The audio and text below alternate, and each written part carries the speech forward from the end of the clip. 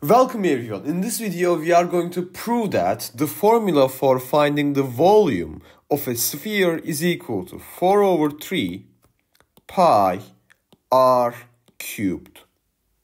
Alright, we want to show that this is correct. To carry out our proof, we will use calculus. Now, let's start with a drawing and then everything will be much clearer. So we have something that doesn't really look like a circle, but it is not a circle, it is a sphere, alright? This is a sphere, even though this looks 2D because we are on a computer screen, it looks 2D, but it is 3D, alright? It is a sphere, not a circle. So the sphere will have a radius that is r.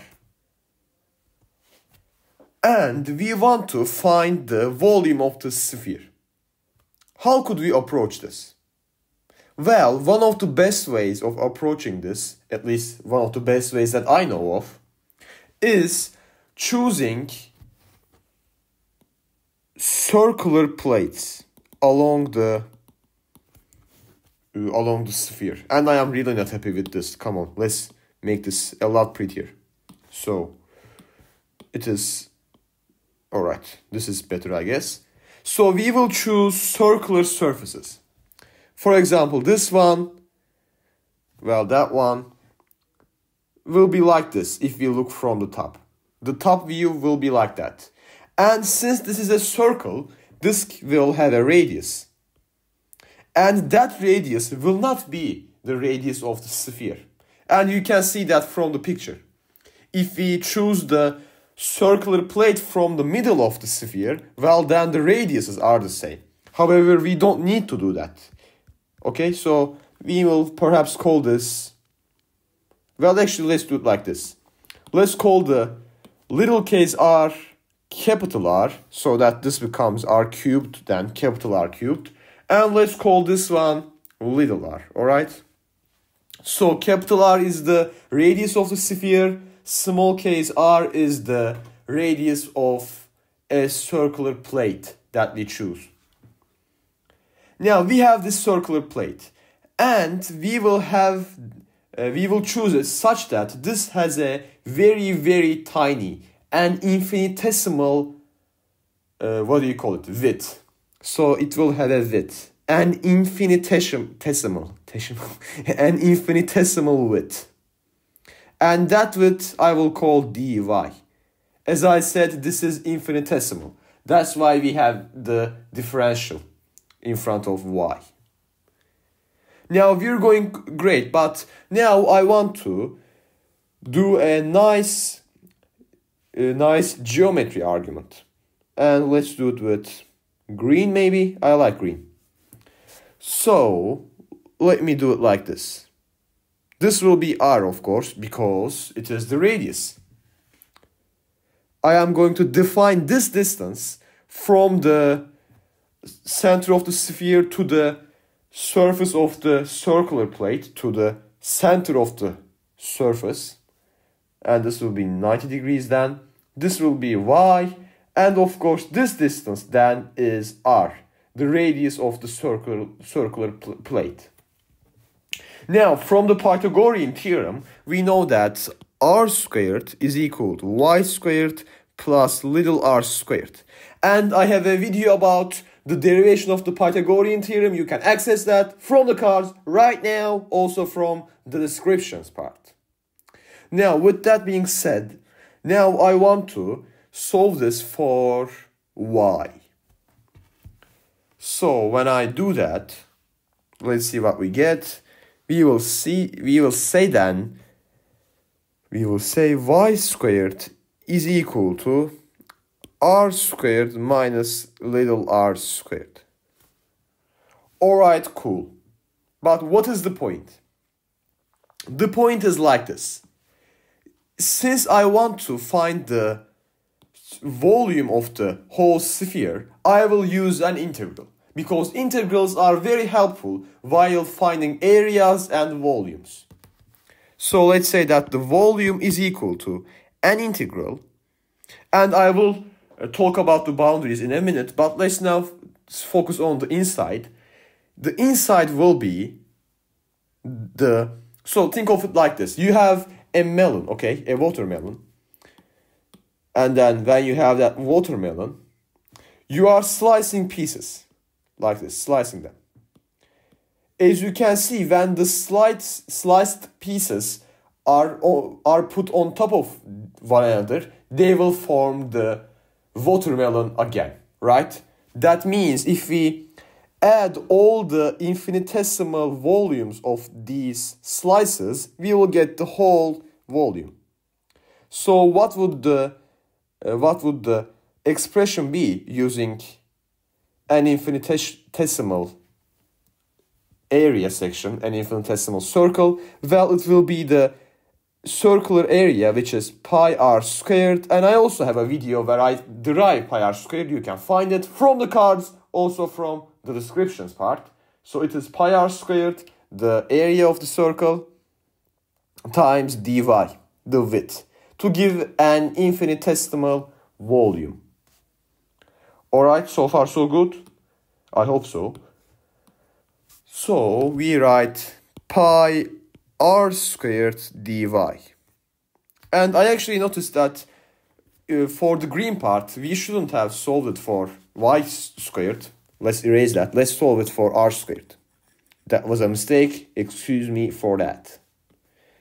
So r squared is equal to r squared minus y squared. Cool.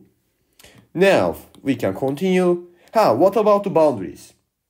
The boundaries, since we want to calculate the whole volume, will be from negative r to r. Because think of it like this. When this guy, y, extends all the way up to here, it will be at the value negative r. Right? I make the assumption that we set the coordinate system like this, x, y. So downwards is negative r. And when it comes all the way up here, this point will be r. And when we do that, when we take the integral from negative r to r, we will cover all the volume so that we will get a formula for finding the volume. Now we want to take this integral. Negative r, r. Pi r squared. Well, we can substitute for r squared. It is right here. We have pi, and actually we can take pi out of the integral sign. It is just a constant, pi. So what is r squared? It is capital R squared minus y squared. And we have the dy here. We are allowed to break this integral into two integrals. Well, actually, do I want to do that? Let's do that. Why not? So if we do it, we will have pi, the integral negative r to r squared dy minus integral negative r y squared dy, and close the brackets. Continuing on, let's find the first integral. Well, we have pi, and the first integral will be, we will raise the power. Oh, we won't raise the power. No, look at that. We have r squared. We will just put y next to it because the power is y raised to the power of 0. We add 1, divide by the new power. So we in fact get from the first integral r squared y minus from the second integral we will raise the power now. It will be y cubed divided by the new power, divide by 3. And we can put the boundaries. Each integral have the same boundaries. That's why I denoted it with a 1 evaluation bar. And is it correct though to do it like that? Well, yeah, it is correct. Why not? So we got this. And now we are allowed to substitute then. Let's do it. We have pi. When we put r for y, we will get r cubed minus r cubed divided by 3. and then a minus. This minus is incredibly important. I want to even change the color. This is so important. This comes from the fundamental theorem of calculus. This is incredibly important, all right? We have the minus. And now we are substituting negative r. When we do that, we have r squared times negative r. So it is r cubed with a negative. Then we have the minus.